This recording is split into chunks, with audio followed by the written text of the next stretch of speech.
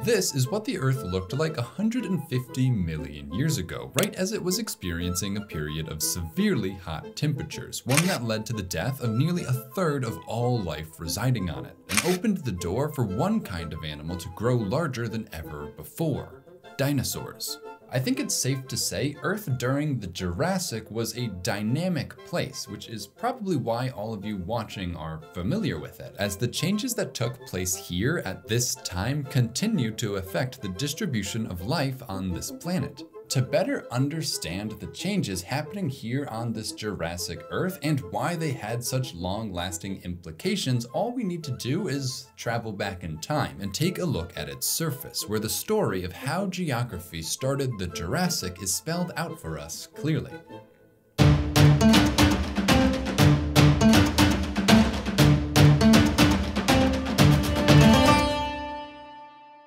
Okay, hang on. In order for any of this to make sense, first we need to know a little bit about the time period directly before the Jurassic, the Triassic. This was when all of the Earth's major conglomerates of dirt were smushed together into what we today call Pangaea, allowing animals from all corners of the world to explore and seek out any and all environments they might thrive in, which ended up producing a rich array of Triassic animal life everywhere across the landmass. Because of this, the formation of Pangaea can sort of be seen as the defining event of the Triassic, the mechanism that best describes all the various evolutionary trends and extinctions that took place during this time.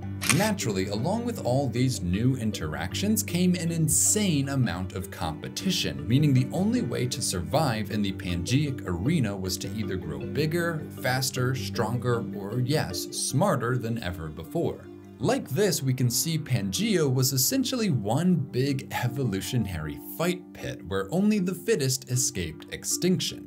It would appear the fittest by this time was a broad group of reptiles called the archosaurs, as they had already branched out into phytosaurs, drepanosaurs, aidosaurs, pterosaurs, trilophosaurus, tanistropheus, ornithosuchus, rosacea, crocodilomorpha, and yes, early dinosaurs. These all competed against each other, as well as very similar animals like temnospondyls, the precursor to modern-day amphibians, as well as numerous lepidosaurs, which would go on to become all lizards. And yes, there were even some large therapsids, the primitive ancestors of mammals, though by this time we still very much resembled our reptilian cousins. Like this, we can see how dinosaurs were only one of many competing groups during the Triassic, and together with the rest of these formed a complex animal community, without any group really being considered dominant. However, just as fast as tectonics had brought the continents together, so too did forces from deep beneath the crust begin to tear the landmass apart. The first major break came as the result of a rift forming between the Americas and Afro-Eurasia, forming a series of wide valleys where the continental crust was crumbling away. This is what would eventually become the Atlantic Ocean, though by the Jurassic it had only grown to be a large inland sea.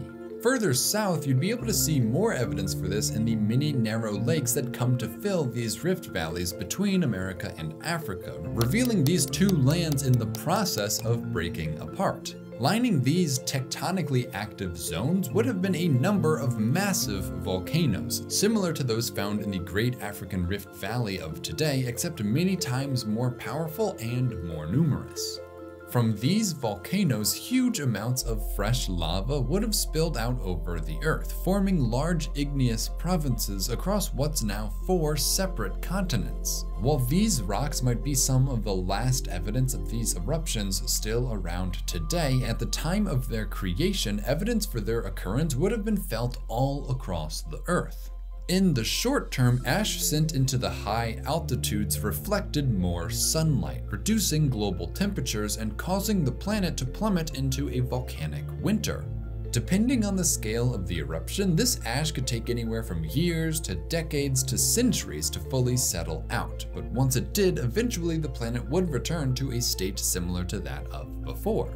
If ash was the only thing that came out of volcanoes, that would be the end of the story, but I'm sure everyone watching already knows that another byproduct of volcanism is carbon dioxide, which doesn't just fall out of the air like ash does. After a few million years of these eruptions, the concentration of CO2 in the atmosphere more than doubled, generating a powerful greenhouse effect that drove global temperatures way up and kept them there even after the volcanism subsided. As a result, deserts expanded all over the planet, especially around the equator, which became virtually inhospitable, turning the bulk of South America and Africa into the biggest expanse of sand and rock this world's ever seen. In turn, this complete and utter irradiation of the tropics forced any animals hoping to survive this heat wave to flee to the cooler, temperate latitudes. Animals trying to move north would have been forced to go through North America, where they'd eventually find forests covering what's now Europe and Asia. This is also where and when pine trees first arose, finding great success in the humid but temperate zone. If animals tried to escape the expanding deserts by migrating south, they'd also find temperate lands, spanning Patagonia, South Africa, India, Australia, oh yeah, and even Antarctica, or maybe what could be referred to as the Antarctic Archipelago. This area would have served as the second great refuge for life on Earth during these hard times, and like this we can see that even before these lands were fully separated by water, the flora and fauna of Laurasia and Gondwana had already become effectively isolated from one another thanks to the Earth's changing climate. Naturally, the cold shock of volcanic winters paired with rising global temperatures amounted to what an ecologist would describe as a disturbance. In college, I learned these happen whenever something like a storm or drought or fire occur and alter the environment. Normally, an ecosystem can recover from an event like this and even create new opportunities where there previously wasn't. But if a fire burns down the same forest year after year after year, even the most resilient trees will eventually stop growing back, and the area will lose all the biodiversity that it harbored. Like this, we can see that while some disturbances can make ecosystems even richer, extreme or repeated disturbances can quickly lead to widespread extinctions, which is exactly what these eruptions were. For starters, the volcanic winters would have placed essentially every plant on Earth suddenly outside of their acceptable growing conditions, likely causing a global collapse in vegetation. Without reliable sources of food, many of the animals that grown larger during the Triassic could no longer eat enough to support their bodies, causing them to disappear for good. One by one, the temnospondyls, the lepidosaurs, even large therapsids died out, along with phytosaurs, drepanosaurs, aedosaurs, trilophosaurs, Tanystropheus, Ornithosuchus, Rhesutia, all incapable of adapting to the changing Earth, leaving only dinosaurs, pterosaurs, and crocodilomorphs, one for the land, one for the air, and one for the water. While each individual eruption likely only drove a handful of species to their extinction, if you consider the hundreds of thousands of eruptions that took place over this time, this should give you an idea of how many species could have been lost. Why exactly it was the dinosaurs that survived this, nobody knows. Perhaps their cold-blooded cousins couldn't stay warm during the volcanic winters. Maybe their feathers helped keep them warm. Maybe they ate plants that were less affected by all this. Again, nobody really knows. But whatever it was, by virtue of the fact that they survived, this tells us that dinosaurs were the best suited, or I guess least vulnerable, to the changes these eruptions brought about, allowing an almost complete turnover of the terrestrial animal community. Though their effects reached even further than this, and in fact it was the Jurassic Ocean where this volcanism was felt the most, as not only did temperatures of the environment change, but so too did its very chemistry. You see, another gas released by these eruptions was sulfur dioxide, which when introduced into the atmosphere readily dissolves into water droplets, producing sulfuric acid, which then entered the ocean as acid rain. over just a few million years, ocean pH dropped sharply, which is really important because acids like to dissolve things like calcium carbonate, the material most sea life use to construct their shells with. More acidic waters means shells literally dissolved faster, and so from the animal's perspective, building and maintaining a shell suddenly required more energy. Together, these rapid fluctuations in temperature and acidity help to explain why corals seemingly disappear from the fossil record at this time. Besides being incredibly sensitive to changes in their environment, corals also, as we learned from the last video, serve as the foundation for countless marine ecosystems. And so as the coral reefs disappeared, so too did the many creatures that would have called them home. Altogether, about a third of all life on Earth perished as a direct result of these eruptions, affecting virtually every environment on land and in the ocean, earning this event the title the Triassic-Jurassic extinction. Like this, we can see how the breakup of Pangaea is directly responsible for ending the climatic conditions of the Triassic, which led to a mass extinction that ushered in the age of the dinosaurs. That's how geography started the Jurassic. Though I guess this video also could have been called How Geography Ended the Triassic, but I don't think that would have gotten as many views. And that just goes to show how impactful the Jurassic was, considering everyone watching has at least heard of it. Though to understand what really made this such a revolutionary time in the Earth's history, now we need to follow these changes that took place during the Jurassic to see how they played out.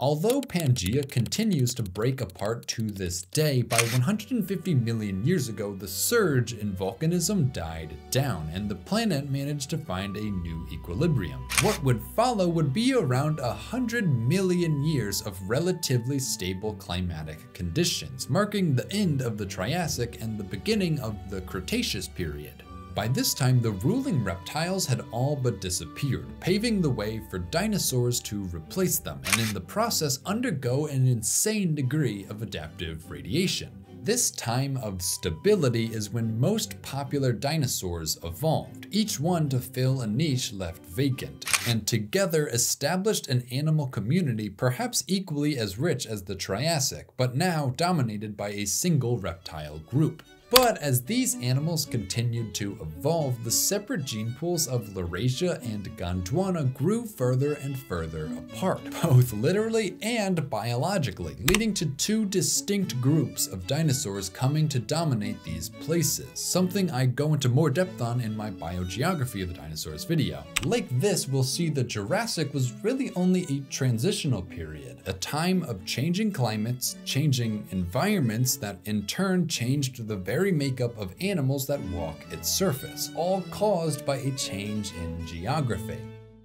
If you're curious about how I put this whole story together, you should check out the sponsor of today's video, World Anvil. Here you'll find every tool you could ever need to help organize, write, present, and even publish stories about worlds of your creation, or if you're like me, past versions of the Earth itself. They reached out to me just as I was starting to do research for this video, and I thought it would be the perfect fit because a lot of the tools they offer to writers also helped me build an accurate profile of this planet during this time. I quickly found researching the conditions of the Jurassic Earth, understanding its many inhabitants, and then visualizing everything through maps to be a pretty similar process to world building, and World Anvil had a tool for each job. If they can make it easy for me to assemble the details of this planet from 200 million years ago, they can definitely make it easier for you to organize your thoughts into one cohesive project. And I know this is something you could all use because one of the most popular comments I get are from you all telling me how much watching my videos has helped you with your writing and world building endeavors. And now I can finally direct you to a place that'll help you develop your ideas even further. So if you've been applying what you've learned from my channel into a story, a game, or world of your own, and you're interested in taking your writing to the next level, make sure to use the link in the description to head on over to World Anvil and use the code ATLASPRO when signing up to get 40% off a yearly subscription. By doing this, not only will you be gaining access to a huge array of storytelling tools, but you'll also be helping to support this channel in the process. As always, thank you all for watching until the very end. I know I haven't been very active this past month or so, but now that I'm fully moved into my house, this is going to change, and I have a lot of great videos planned for this year, so make sure to subscribe so you don't miss out on what's coming. I'd also like to thank all my patrons for their patience and continued support, especially as I was moving into my new place and couldn't work as usual. They all make what I do possible, so if you like what I do here and would like to continue seeing videos like this, there's a link on screen that'll take you over to my Patreon. Other than that, like the video and I'll see you very soon with another one. Thanks.